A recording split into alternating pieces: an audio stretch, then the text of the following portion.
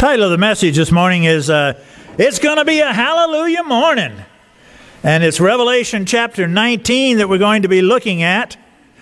Revelation chapter 19. First, let me tell you about a teenager who was going to be 16 years old in 2 months. And so he came to his daddy and he said, "Daddy, I'm going to be 16 in 2 months. In 1 month, I can get my learner's permit. And in 2 months, I can get my driver's license. And Dad, I'd sure appreciate a brand new Mustang convertible for my birthday." "That's in 2 months, Dad, 2 months. And Dad looked at him and said, "Well, son, I understand what you'd like to have. But son, there's some things that you've got to change first. You're going to have to do." He said, "Number one, you're going to have to read your Bible more." "Okay, Dad. And you're going to have to bring those grades up." "Okay, Dad. And that long hair has got to go." "That long hair has got to go. No question. It's got to go." 2 weeks passed by, and the boy came to his dad again, and he said, "Hey, Dad, where's my car?" He said, "Well, son, I have to admit you have been reading your Bible more. And you did bring your grades up." He says, "But you haven't done anything with that hair." He says, well, Dad, I've been thinking about that." He said, "Now, you know, Dad, now Jesus had long hair, and John the Baptist had long hair. Why can't I have long hair?" And Dad said, "Well, I'll grant you that perhaps Jesus and John the Baptist had long hair. We don't know for sure, but perhaps they did. But you also have to remember that they walked everywhere they went."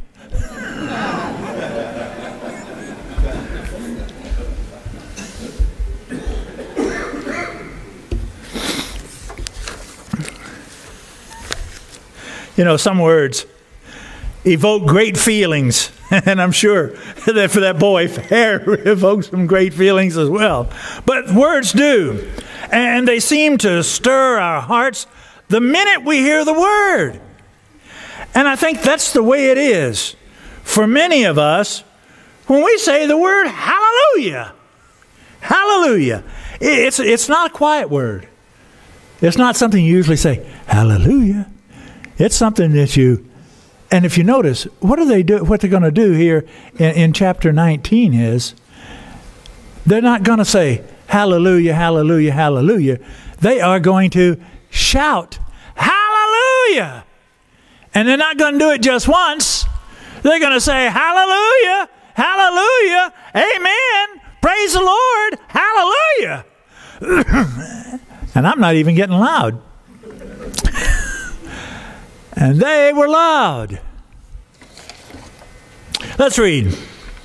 "After this, I heard what sounded like the roar of a great multitude in heaven shouting, 'Hallelujah! Salvation and glory and power belong to our God, for true and just are his judgments.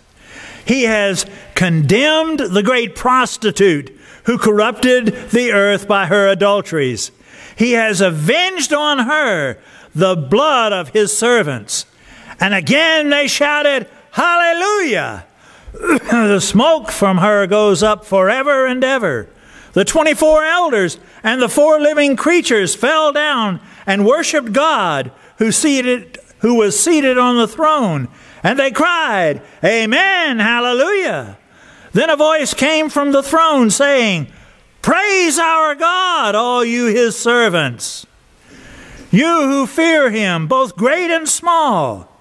Then I heard what sounded like a great multitude, like the roar of rushing waters, and like loud peals of thunder, shouting, 'Hallelujah! For our Lord God Almighty reigns. Let us rejoice and be glad and give him glory.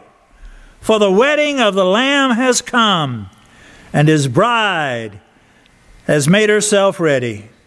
Fine linen, bright and clean, has been given to her to wear. Fine linen stands for the righteous acts of the saints.' Then the angel said to me, 'Write, Blessed are those who are invited to the wedding supper of the Lamb.' And he added, "These are the true words of God." At this, I fell at his feet to worship him. But he said to me, "Do not do it. I'm a fellow servant with you and with your brothers who hold to the testimony of Jesus. Worship God, for the testimony of Jesus is the spirit of prophecy." I saw heaven standing open, and there before me was a white horse, whose rider was called Faithful and True. With justice he judges and makes war. His eyes are like blazing fire, and on his head are many crowns. He has a name written on him that no one knows but he himself. He is dressed in a robe dipped in blood, and his name is the Word of God. The armies of heaven were following him, riding on white horses, dressed in fine linen, white and clean. Out of his mouth comes a sharp sword, with which to strike down the nations. He will rule them with an iron scepter.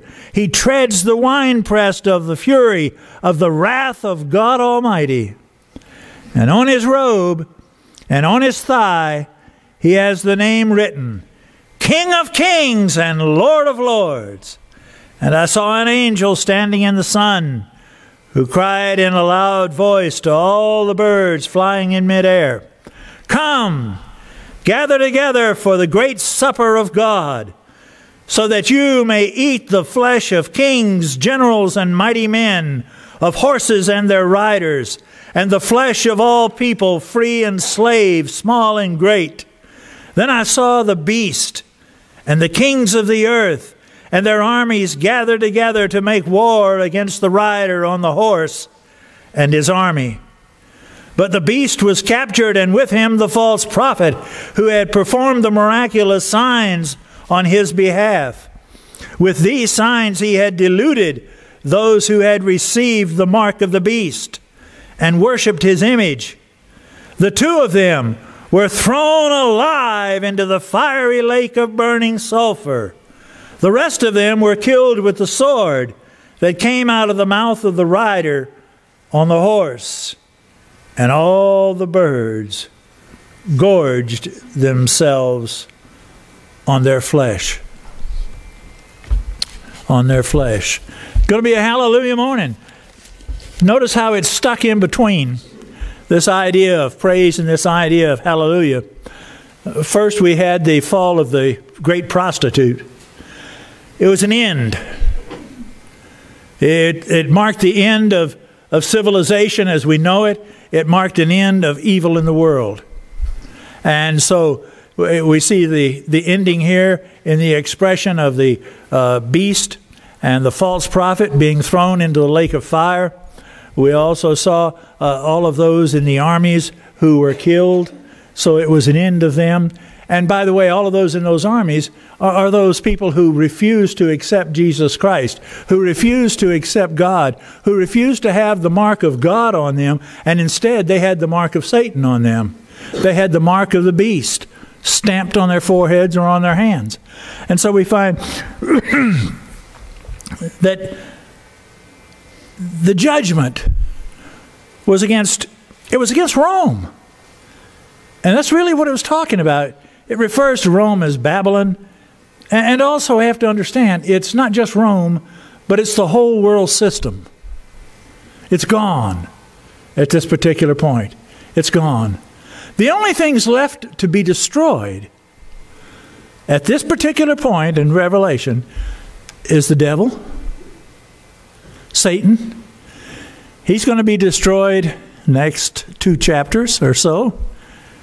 And along with him, death and Hades.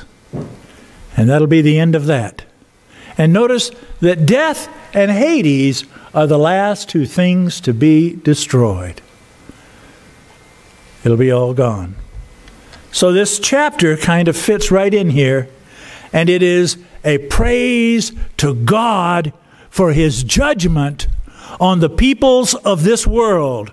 The peoples of the world who have shed the blood of his saints. And by the way, some people, I don't know where it stemmed from. Perhaps the Roman Catholicism, who sanctified certain peoples. And so people got the idea, you don't call me a saint. But listen, if you're a Christian, you're a saint. That's the way God looks at it. That's what God says. You are a saint. And that simply means not that you are somebody special all by yourself, but you are somebody special because God says you're special. And God has saved you to be special. And so you're a saint. You're a saint. Now, John turns here to praising God. And in the first 6 verses, he says, hallelujah, 4 times. One of these times he says, amen, hallelujah. And then another time he simply says, praise our God. He uses a different word for praise than he does hallelujah. And that word for praise simply states praise only. And God is added. Praise our God. Praise. Hallelujah is a compound word. It's 2 words stuck together. The hallelujah means praise. Yah means God. It's stuck there, just like it is in some of the names. When you consider names like Elijah or Adonijah, it has special meanings to God and references to God. And of course, Elijah is probably one of the neatest names in the Old Testament because Eli means God and Jah means God. But of course, the idea is that one means Lord and one means God. And so he is the Lord our God. That's who he is. And Elijah tells that. The Lord who is God. And so his name is that kind of picture. And so here we have, hallelujah, praise the Lord. Praise the Lord. Now, the time of great praise comes just after, as we mentioned, the fall of Babylon, the fall of the great city, the fall of the city that was on the 7 hills, the fall of Rome. And we praise God because he has judged them, and his judgment, it states here, is just and true. Never any question about God's justice and God's judgments. God doesn't make mistakes, even when God judges. So if God judges, then we understand. The judgment that's received, is that what it deserves?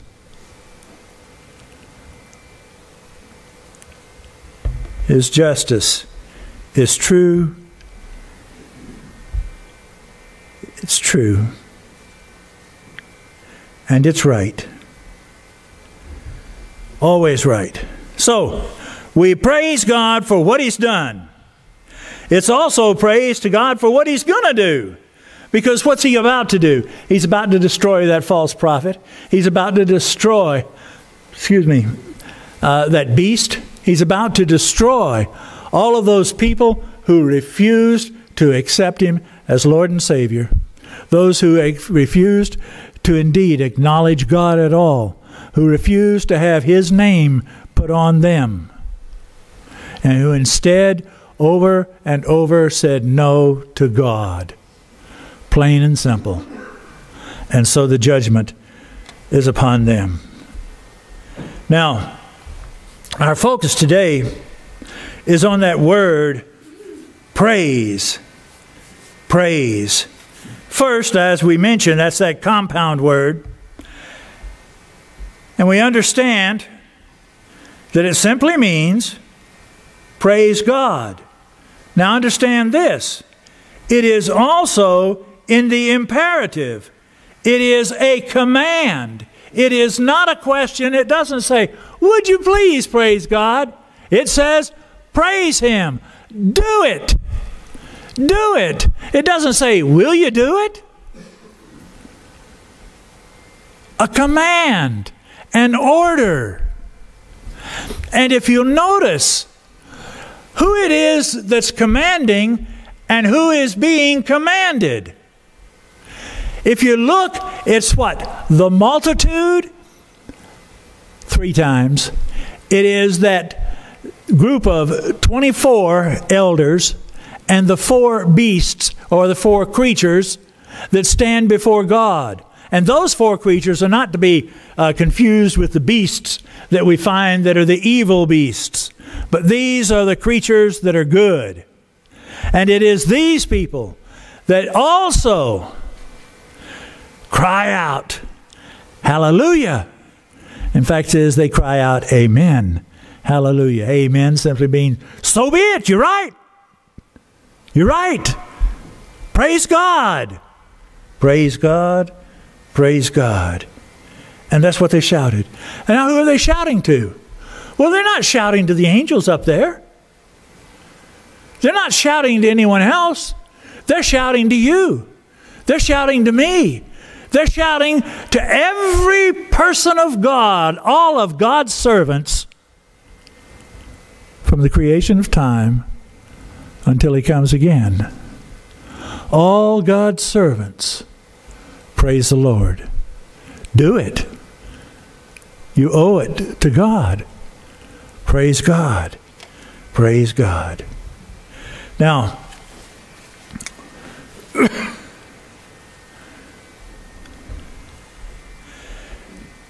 have to listen. In verse 6, we mentioned that it simply says, praise our God. And guess what? That's an imperative too. It's another command. Simply using that different word for praise. Ainete. Ainete. Which just means praise.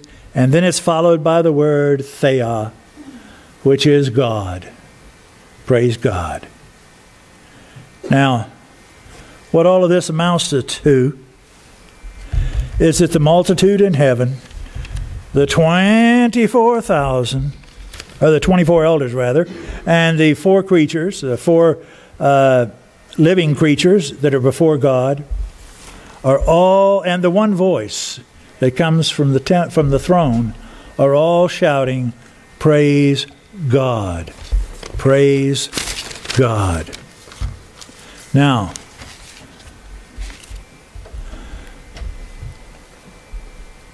it's a strange thing that people refuse to praise God. People come into a church and sit down and refuse to praise God. They refuse to enjoin in the praise service. They refuse to say, praise the Lord. They refuse to accept Him as their God.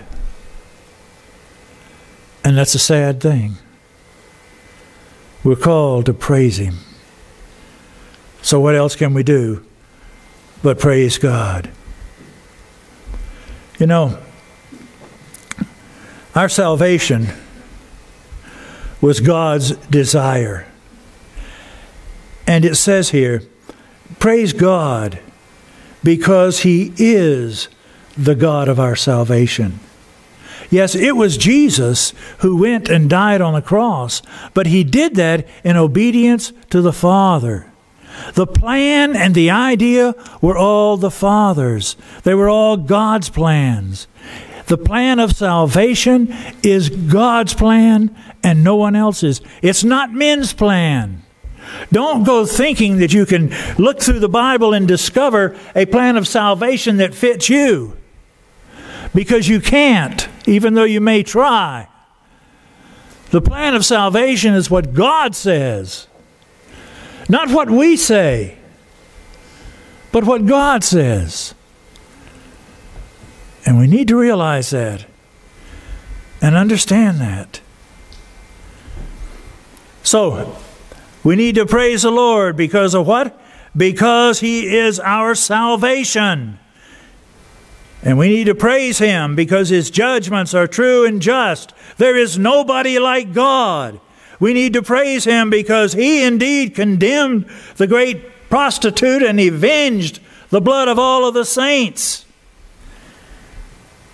God is who He is. And because He is who He is, He should be feared. A lot of people don't like that word. Nobody wants to be afraid of God. Everybody says, well, God's a God of love. Why should I be afraid of God? Let me tell you something. I grew up in a household and my daddy had a belt. But he used my belt all the time when he spanked me. But I knew something. I always knew that my daddy loved me. And he did everything he could to display that love. But when I displayed a bad temper, when I displayed rebellion, he displayed his anger and his vengeance, usually on my dereer. Yeah. And why should I expect something different from God? Why should I expect something different from God? God is the author of salvation. He loves us so much. But if we completely reject Him, there's nothing left but to be thrown into the lake of fire, along with the devil and all of his angels. So, we understand. I want to tell you about another little picture that's kind of similar to the picture that we have of God and our praising Him. And the idea of here, they are praising God before He does some of the things He's going to do. Praising Him ahead of time. Now, in 2 Chronicles, chapter 20, Jehoshaphat had heard that the peoples of the east were coming against him. The people from Mount Seir and the people of Edom, Moab, all of those people were coming against him. And they were down on the plain, and the people of Midian. And when he heard they were going to come, he went to the Lord and he prayed and he prayed and he prayed. And the Lord said that He would deliver him. So when the time came, Jehoshaphat, he gathered up. Guess who went at the first of his army? The very front. It wasn't the spearmen. It wasn't the swordsmen. It wasn't the cavalry. It was the singers and the musicians. They went first, and they sang and prayed all the way down to the valley. And praise God. And when they got down to the valley, everybody was dead, and all they had to do was walk around and loot it. Pick up all the goodies. Because the battle was the Lord's. And here is that same picture. You have a gathering of an army. But you notice who fights? Only Jesus. It's the sword that comes out of His mouth that destroys, and not one other person in His army does any fighting. It's all Jesus. And He's going to fight for you and for your battles. Even your day-to-day battles. He'll fight for you. That's the way He is. Now listen, one thing though, don't become presumptuous and think that this is one of those name it and claim it things. In other words, I've got the victory and I claim the victory, therefore I've got the victory. Oh, forget that. That's not what it's talking about here. It's talking about the very fact that these people prayed to God. God answered them, and they praised God even before He delivered them, because He had already promised to do so. And we have to understand that. And this is an individual case, not a generalized case that we understand. So we have the call. We have the call to praise, and we also have the call to the wedding. The call to the wedding. Another reason for praise that's mentioned here is our call to the great wedding feast of the Lamb. The wedding. It's here. And the bride is all ready. She's all dressed in linen, in all of her righteousness and all of the wonderful things. And if you noticed, it says that the linen represents the righteousness of the saints. And it is the righteousness that what? That God has given us. Not the righteousness that we've given to ourselves, but what He has given. It says it is the raiment that God gave. And God gives it to us through Jesus Christ and our faith in Him. Not because I'm goody two-shoes, but because I trust God and I put my faith in Him. And because I trust Him and put my faith in Him, I'm going to do what's good and right. I have to put the right things in the right order. And understand this. Who is the bride? The bride is the church. And the church is who? It's all God's servants. All God's servants through all the ages. We're the church. We're the bride of Christ. And Christ is coming for us. Now listen, we have to begin again to keep things straight. Our righteousness is what saves us, and our righteousness is what God gives us. And because He gives me righteousness, and He saves me, and He says I am His, I want to do what is right and good in His sight. You get that from Ephesians chapter 2. And that's where it comes from in chapter 2, verse 10. We are God's workmanship, created in Christ to do good works. Jesus gives us the forgiveness of sin. He clothes us with His own righteousness. And He wants us to live like saved people. Plain and simple. We who are in Christ are blessed because we have been invited to the wedding and the wedding feast. And this blessing is the truth of God, he says. And John gives us one last reminder to worship God and God alone. He falls down before this angel and he starts to worship the angel, and the angel says, "No!" You can imagine what he probably jumped back 14 feet, screamed at the top of his voice, and said, "No! I'm just another creature like you are. Worship God and God alone. None other. Worship God." There's no such thing as worship of angels amongst Christianity. None at all. There are angels, but we don't worship them. Plain and simple. So John gives us that last reminder about worshiping God. Now, what does John see this time? What does he see this time when heaven is opened up? He sees the white horse. He sees the rider on there, all the way back. In the first chapters of Revelation, there was another white horse. And that white horse was the white horse of the first seal. And that white horse went out bent on conquest.